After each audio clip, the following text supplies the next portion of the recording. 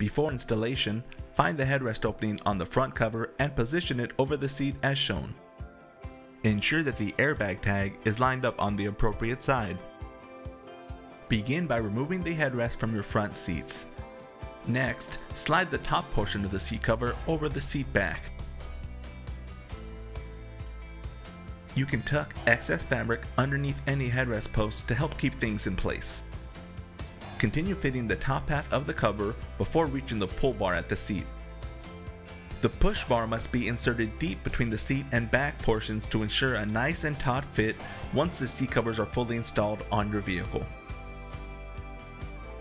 Continue fitting the rest of the seat cover by wrapping it over the bottom portion of your seat. Then, locate the two elastic straps located along the sides. These must be wrapped around the bottom side of your seat before connecting to one another. At this point, you can proceed to reinsert the headrest back into the seat before covering the headrest with the headrest cover. And there you have it.